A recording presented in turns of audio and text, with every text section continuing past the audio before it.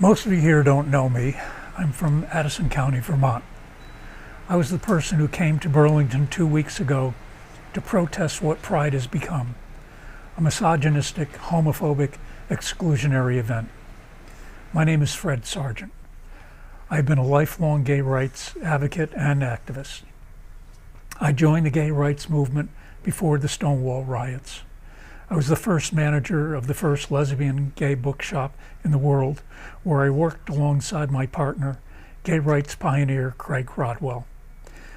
We were at the Stonewall riots together when they began. We remained through all of the nights of rioting, leafleting, organizing, and demonstrating. In the fall of 1969, 4 of us went on to propose and then organize the very first Pride March, which was not a parade. No floats, no corporations, no mass contingents of drag queens and other fetishes, which is precisely what Burlington Pride has become. Burlington Pride is no longer even held in June, as it traditionally has been to commemorate the riots that started on June 28. Burlington Pride has now become a platform for misogyny, exclusion, and hate. Gay is now defined by the Pride Center of Vermont as a term of erasure. No member of their team or board identifies as gay, just queer. Queer theory seeks not only to erase societal norms and values, it seeks to erase LGBT people from the movement that they created. 3 years ago, through the LGBT Alliance in the UK, I met people like myself, longtime same-sex rights activists who, like me, had become dismayed at the direction that the movement that we had created had taken. Since then, it's been my honor to help found a USA chapter of the LGBT Alliance and to facilitate the creation of the LGBT Alliance Vermont. In 3 short years, LGBT Alliance UK has grown to more than a score of affiliated chapters spanning 4 continents. Our purpose as members of the LGBT Alliance is to ensure that lesbians, gay men, and bisexuals can live free from discrimination or disadvantage based on their sexual orientation. We are not anti-trans, but we will not take a backseat to anyone in the movement that we created.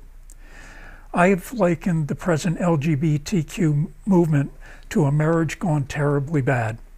The TQ plus part has become irreversibly domineering and abusive, and like all such chronically abusive relationships, is beyond repair. Our interests are too different. In the LGBT Alliance, we achieve our goals and purpose by advancing lesbian, gay, and bisexual rights. We will ensure that the voices of lesbians, gay men, and bisexuals are heard in all public and political discussions affecting our lives. By amplifying lesbian voices, we highlight the dual discrimination faced by lesbians in a male-dominated society.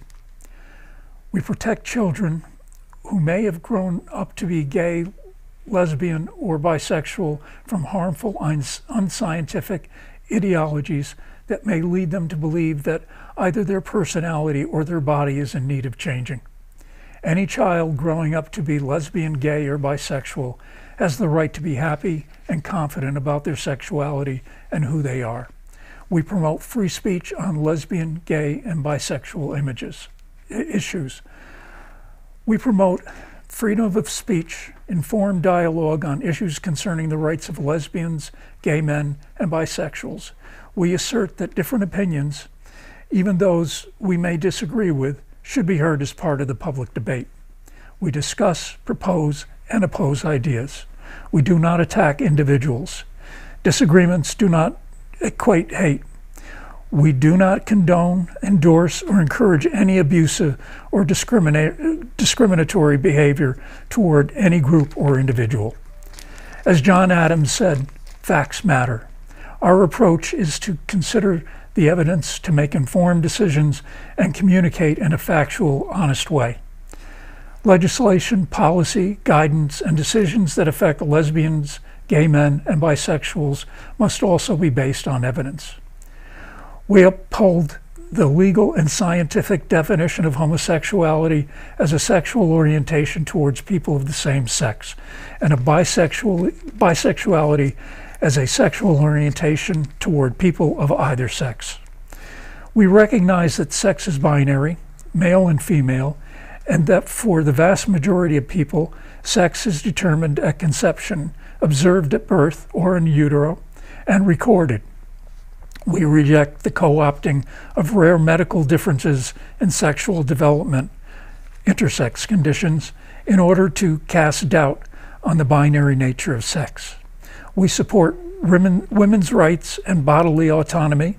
We stand with lesbians in rejecting pressure to accept as sexual partners or to admit into lesbian spaces males who identify themselves as women. We stand with gay men in rejecting pressure to accept as sexual partners or to admit into gay men's spaces females who identify themselves as men. We are not a political entity. We are nonpartisan. Our membership holds diverse political views. Again, we are not anti-transgender. My first interview after this event is with a West Coast trans male influencer who shares my concerns. The Pride Center of Vermont is an organization that has advocated for public disruption in the past. At the parade, the first person to attack me and steal my signs was from the Outright Vermont unit. Others in that group and from other groups joined the attack.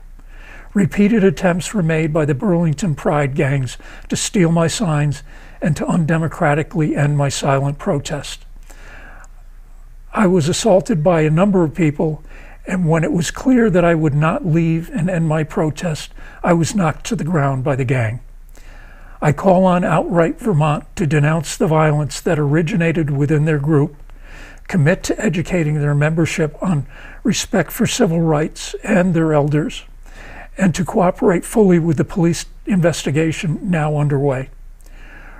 Earlier this week, a British group called Mermaids, that shares objectives in common with Outright Vermont, was placed under investigation by the Charity Commission for offering unsafe and medically unnecessary chest binders to children without parental consent or knowledge, in just the same way that Outright Vermont makes these dangerous devices available to Vermont children, and also without parental consent or knowledge.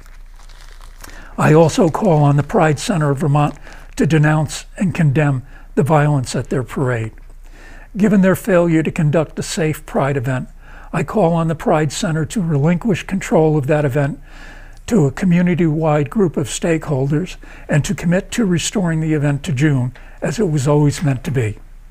I call on Mayor Weinberger to finally issue an unequivocal condemnation of the unwarranted violence by members of Outright Vermont and other Burlington Pride participants, and without the but that he seemed to want to add at his September 21 morning meeting. The world is watching, Mayor Weinberger. When a friend, J.K. Rowling, saw what gender fascists did to the women in Brighton, England, and to me here in Burlington, Vermont, she said, "The violence is not a bug. It's a feature of this authoritarian gender movement." See you next year.